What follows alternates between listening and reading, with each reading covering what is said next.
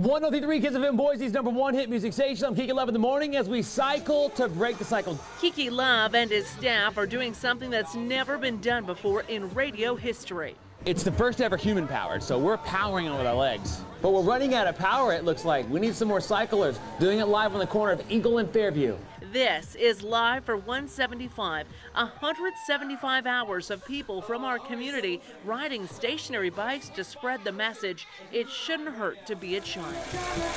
The cycle is vicious. It's something the staff at KISS FM is passionate about. I think it's the stories that you guys report on. We hear them every day, and I don't know if we're just more aware of it. You know what? I would love to not do this. I'm upset that I have to keep doing this. Like, I don't want to do it. I don't want to do this anymore.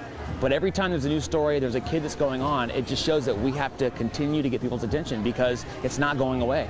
Every time someone jumps on a bike, even if it's for 60 seconds, then they're basically standing up and saying it shouldn't hurt to be a child. People like Lynette Horton. I can really understand. I was abused when I was a child, and I wanted to get it out there and make a difference. She says awareness is key to stopping the cycle. Absolutely the key. Kids are too afraid to talk. Paramedic Chris Loffer also showed up to show his support. He works with a woman who recently lost her grandson to abuse. Yeah, I kind of felt helpless. So you think that we live in a decade or an age where people know that it's wrong, and yet you still hear about it all the time. He was happy to get on a bike and sweat for such a good cause. It feels good. It feels good.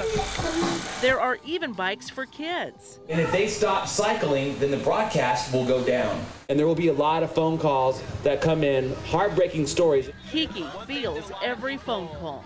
Wow. The goal of this entire 7-day span is to help just one person, to help one child, to help one kid kind of step up and say, you know what, this is happening to me and I wanted to tell somebody. But Kiki needs your help to do it. This is a 24-hour operation. He needs riders until Friday night at 5 p.m. We will need as many people as we can get, and you can go to our website at 1033kissfm.com, or you can just come down here and sign up and jump on a bike. Kiki says it just makes sense to get the community in on it.